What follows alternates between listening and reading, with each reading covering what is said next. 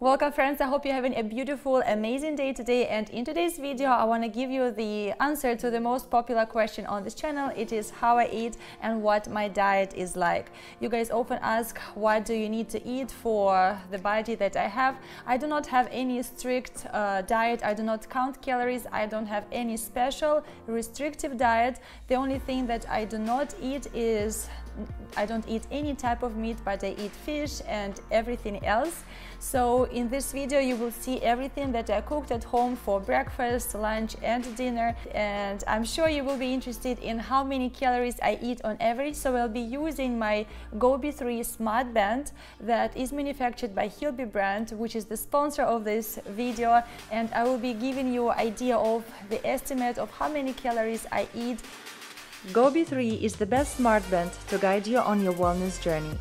It's the world's first band to track calorie intake, hydration and stress levels automatically. It comes in a sleek minimal packaging and has a very stylish, comfortable design. Just charge it up, sync to your Hilby app, and you are ready to go. GoBe3 uses patented flow technology to track the calories you consume, measuring the fluid moving in and out of your cells during digestion. Hilby app analyzes the info and gives you a complete picture of how many calories you ate. The best part, you don't need to log anything manually. It saves a lot of time and helps you to stay on track wherever you are. It's easy to make the right food choices when you have all the data on your wrist. GoBe3 counts your calories burned daily and gives you a clear picture about your energy levels. It uses basal metabolic rate and counts calories burned from any activities that involve arm movement, when you are running, walking or doing errands. At the end of the day, you can see your energy balance, and if you consume too much and burned too little, you do the adjustment the next day, working out more or eating less. If you have issues with binge eating, frequent snacking, have those stubborn couple of pounds to lose, this band is perfect to see a clear picture of your calories consumed versus burned. Quite often we underestimate how much we consume or how high stress levels and dehydration stay in the way of losing weight. Hydration, sleep and stress tracking features will help you maximize your weight loss goals. If you are looking for more balance and want to be more mindful of what is happening to your body, this band is a must, until you can reconnect to your natural, intuitive self-awareness. I've partnered up with Hilby to get you a special 10% discount, so if you are ready to rock your weight loss and wellness journey, use code Christina10 and follow the link in the description to get your Hilby band as soon as possible. Now, if you're ready to see what I eat in a whole week, let's start with Monday. During the week, my breakfasts are a little bit hectic. In the mornings, I wake up at around 7 and I have to drop off the kids at school at 8. And then on Monday, Wednesday, Friday, I have to teach a yoga class at 9. And on some days, before teaching a yoga class, I have to make it to the gym at around 8:30 to teach a quick private class, and then I start teaching a yoga class. So this influences my breakfast routine on these days. I normally don't eat too much because I have to teach a class, and sometimes I eat something that kids didn't finish, or I eat half a banana, or I can eat some oatmeal. This Monday it was a little bit hectic and I only had a couple of spoons of farmer's cheese with fruit that my kids didn't finish, and after teaching a class I came back home and then prepared my breakfast. It was the same thing I made for my kids. I had some farmer's cheese. It's not salty, not sweet. I buy it not so often, but sometimes I buy it to make sirniki. It's like the farmer's cheese pancakes. So, and sometimes we just have it for breakfast in the morning with some fruits. Sometimes if it's too dry, we add sour cream. I added apples and pears, and added some seeds like sesame, hemp, chia, and put a little bit of honey. It was very good and it's pretty filling. I made too much, so I didn't finish all at once, but I finished it up during the day instead of lunch. Normally in the mornings and during the day I drink hot tea. It's black tea, green tea or herbal tea. I don't drink coffee at home. Sometimes I drink lattes when I go outside. Maybe after teaching a gym class I can stop by at the bakery or at a cafe to get a latte, but I noticed, especially with the Hilby band that tells me everything, it shows that on the days when I drink coffee, I am more dehydrated, and the following day. So I've been trying to drink less coffee and less caffeinated tea, which I normally drink at home. And I made an herbal tea with calendula, linden leaves, and mountain sage, which are like very good for you to relax, to calm down, and they have anti-inflammatory effect for the body. So I really love making herbal teas, especially in the evening. Since I had a late breakfast and was finishing it up during the day and was shooting videos, I had a pretty early dinner. I prepared potatoes in an oven, snapper, and a salad for the whole family. I like cooking my potatoes in the oven. I just cut up the potatoes, put some oil.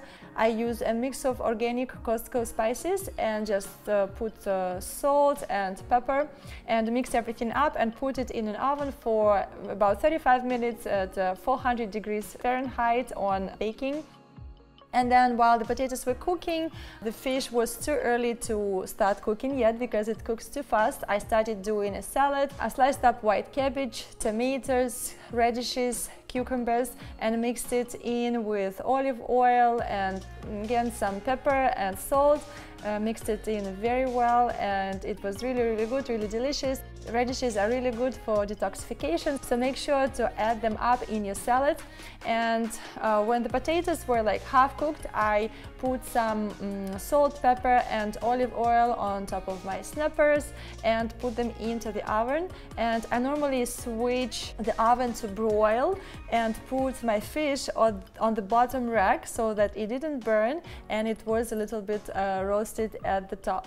So everything was cooked pretty quickly, and we had a very delicious dinner. I didn't really eat everything that I put on my plate. Very often if I put too much on my plate, especially like potatoes or rice or pasta sometimes, I would prefer to finish all the salad or eat extra salad and leave my potatoes or share them with my husband. It was a very good, delicious dinner. Everybody enjoyed it, including the kids, which are rare moments.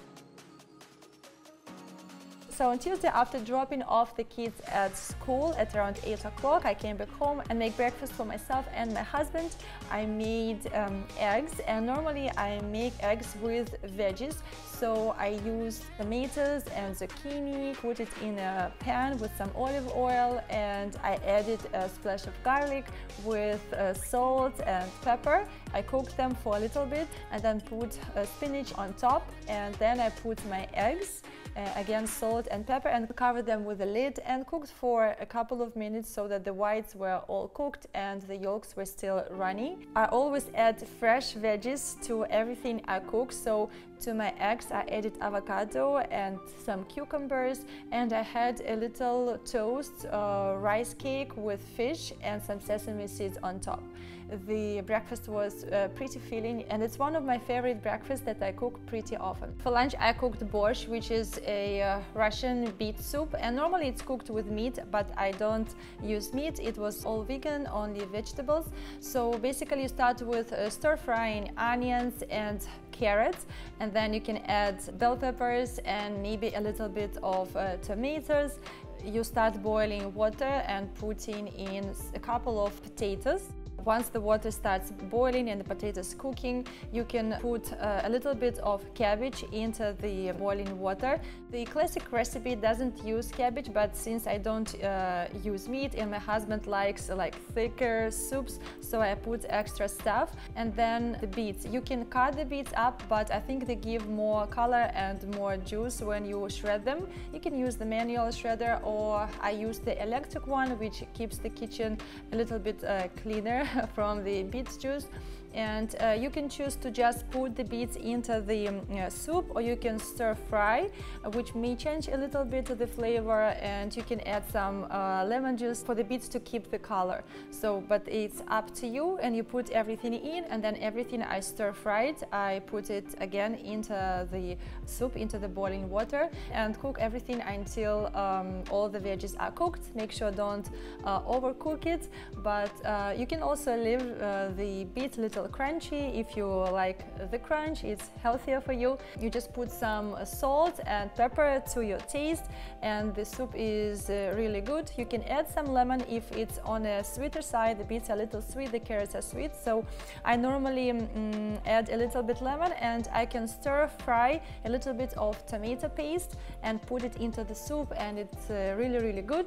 And you can serve it with a little bit of dill and maybe a little bit of garlic if you like garlic, fresh garlic, and it's really good. And in our culture they normally eat it with sour cream, but I don't always eat it with sour cream. So this is what I had for lunch, and for dinner I cooked rice with veggies and again a fresh salad. For the rice I started with stir-frying onions and carrots and adding some spices. Once they were almost cooked through, the pre-washed rice that I already prepared, I put it into the onions and carrots to stir fry the rice as is, so that it would soak in some oil.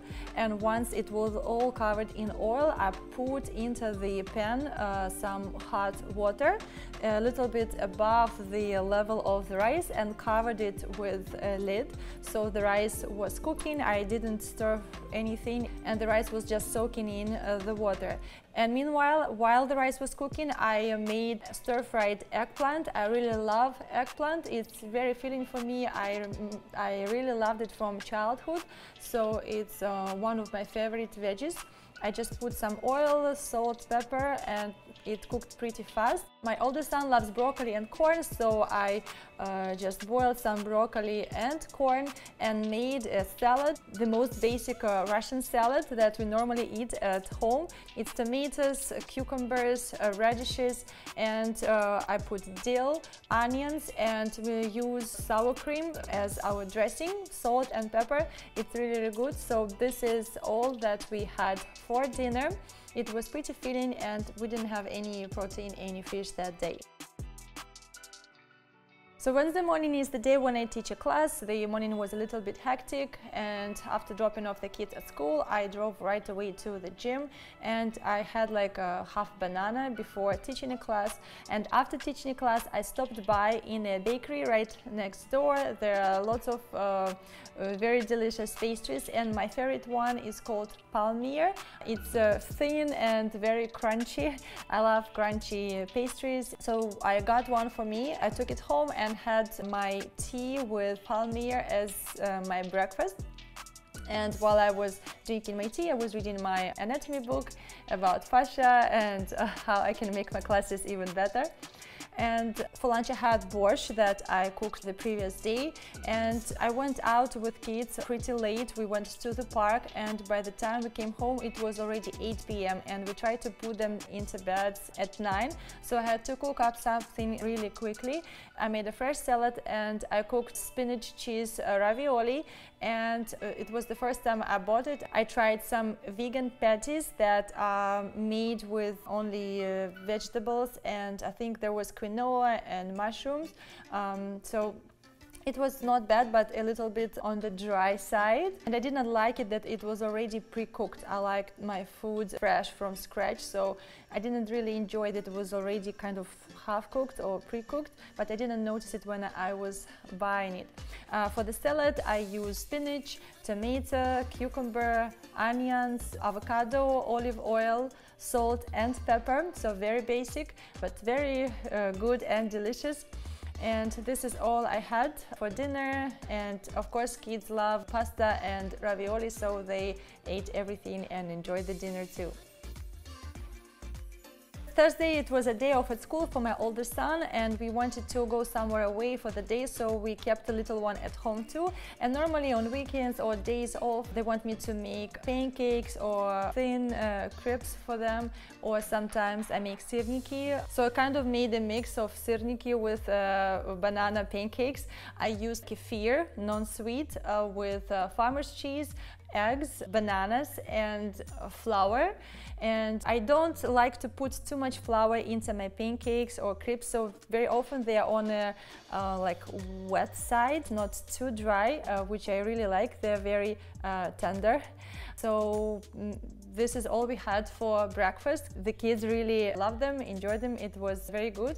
After finishing the breakfast, we decided to go somewhere out of town, and we went down south to the Key West area. It's called the island of Isla Morada. There is nothing special, just nature, ocean, but there is one place that we really love to eat, like a bar, like a restaurant right on the water. And after that, we normally go to like a park with a bay. It's very quiet and very good warm water for the kids. So we had our late lunch at the restaurant. There is lots of seafood, but lots of it is deep fried, which I try to avoid and don't order.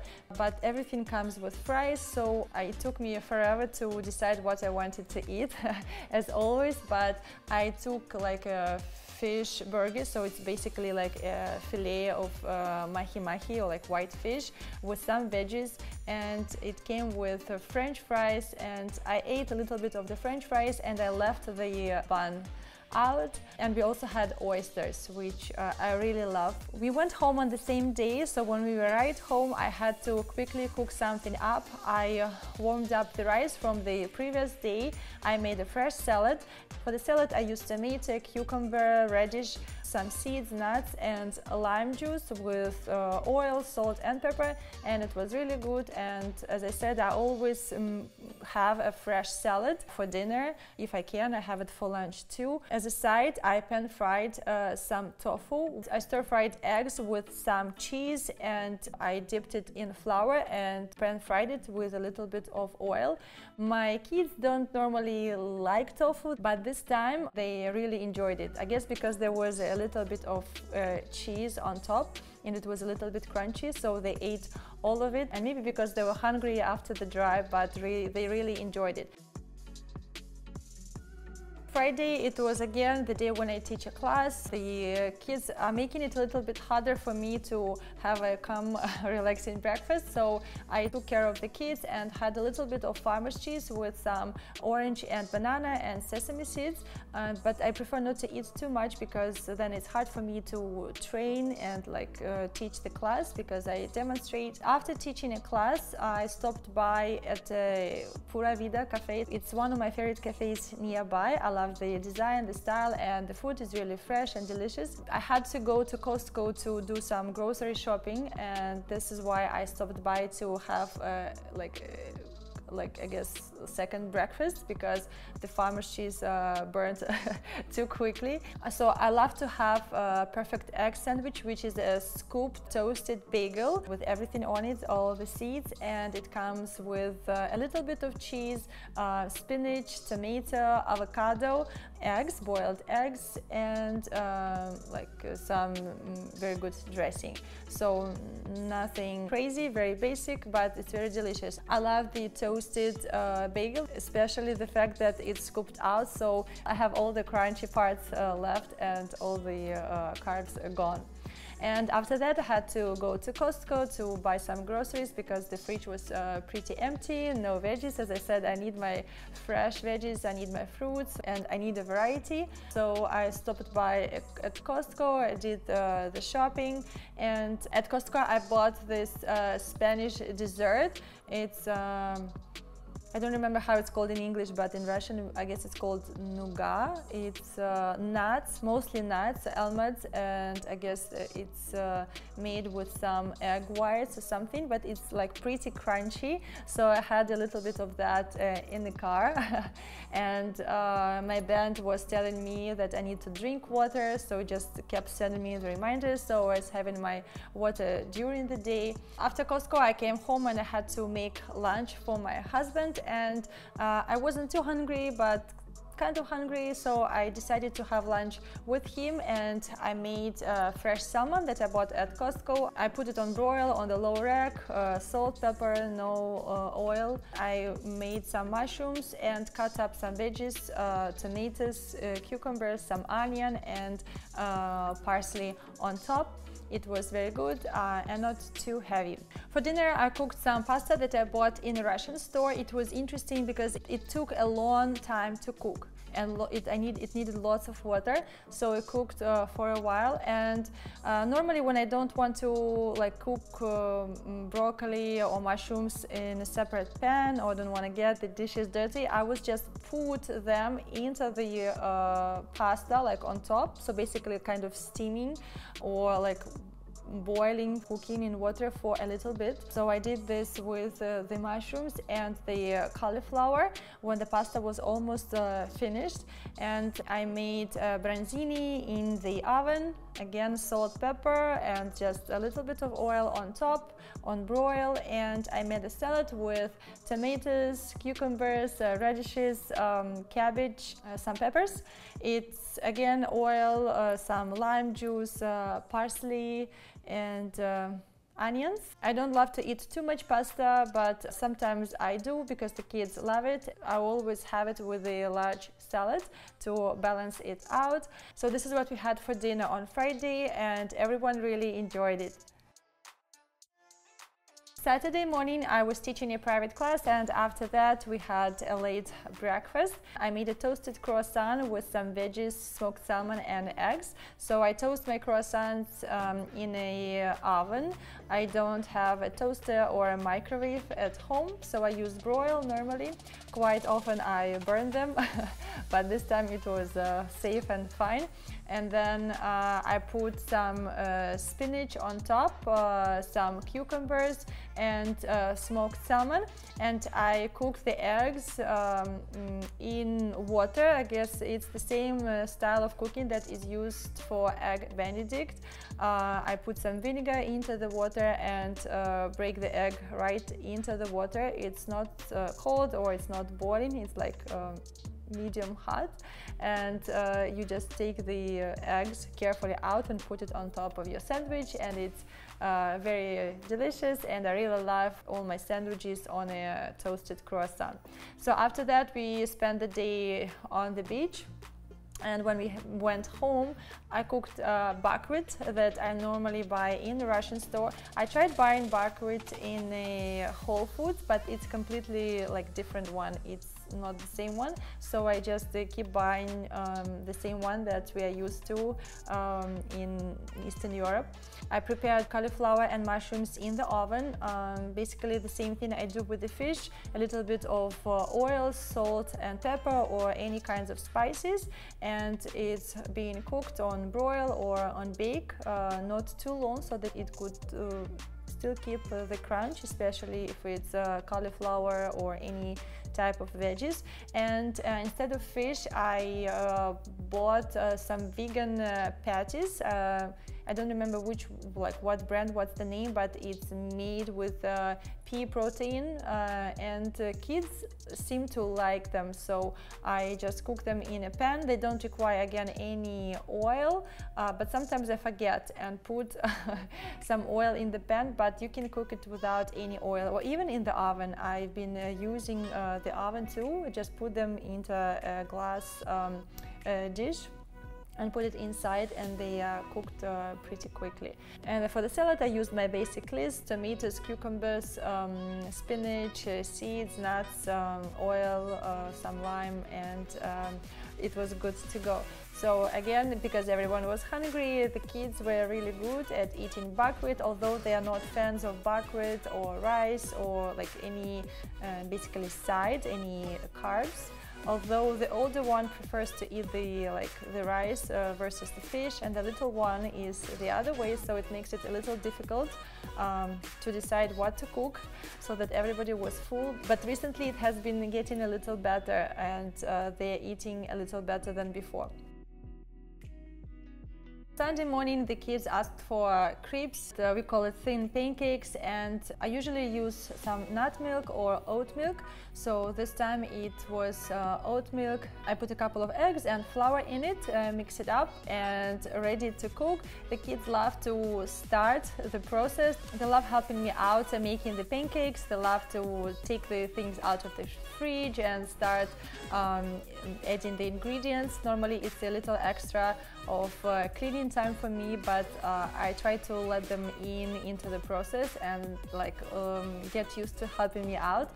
And for us, for me and my husband, for breakfast, I made again a croissant toast, and I did the avocado like mash up with tomatoes and cucumbers, salt and pepper. It's basically like guacamole, but it also has cucumbers. Normally I put the avocado meshy stuff on top of my croissant and put some spinach and smoked salmon on top and my eggs on top. But this time I just put the salmon on top and had a couple of eggs on the side with my green tea. And again, for the day we went away and were all the way outside of the house on the beach. And we were snacking with fruits, and in the evening it was kind of late when we went home, and we were really hungry, so the kids wanted us to get some pizza, and we stopped by at a nearby pizza place. So and everyone had some pizza for dinner. So this is it. This is everything that I ate in a whole week. And during the week my band was showing me that I'm eating between 1,500 and 2,000 calories. I was working out a lot, teaching classes, teaching privates, and recording some videos. So the balance, like the energy balance on the band was sometimes negative. On the days when I ate a little more, it was a little bit positive, but you can use the band data to be able to average out your calories like on a weekly scale. Even for the kids, like when you go to the pediatrician and you ask them how you should feed your child, they normally say that you shouldn't think about or trying to put everything in like one day menu for your kids. If he eats something on Monday and then something different on Friday, as long as it's within a week, it's good. So I guess we can use that too. Like, it's okay, you shouldn't be stressing out if you ate a little more than you needed on one day, like as long as you're mindful and conscious of the next days.